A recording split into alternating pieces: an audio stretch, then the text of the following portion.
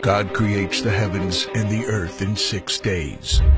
He makes Adam and Eve, who spend their days with God until they give in to temptation by eating from a forbidden tree. Sin enters the world, and things get so bad that God floods the earth and starts over with Noah and his family. Years later, God calls Abraham to follow him with the promise to make Abraham the father of a great nation.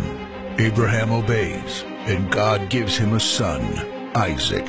Isaac's son Jacob has 12 sons. Joseph, Jacob's favorite, becomes second in command of Egypt. God uses him to save his entire family and Egypt from starvation. Hundreds of years later, the Israelites are slaves in Egypt. Moses is called to lead the Israelites out of slavery. Joshua takes over after Moses and leads the people into the promised land.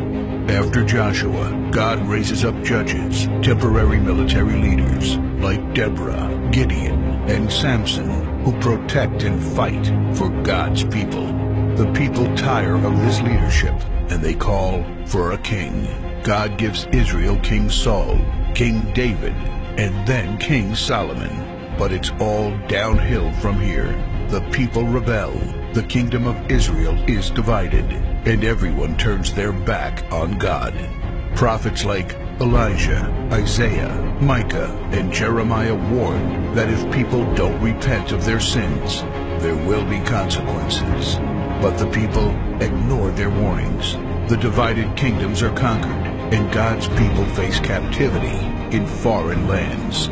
People like Daniel show great courage and stand up for God when no one else does. Some of the exiled people return to the promised land, but for 400 years, God is silent.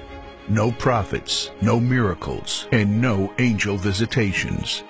But then, the silence is broken when Jesus is born.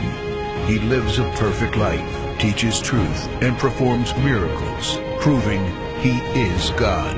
He shows us the full extent of God's love by taking our place and dying on the cross for our sin. He is placed in a grave, but 3 days later, Jesus rises again, conquering sin and death. His followers travel the world, sharing the good news of His love and starting churches.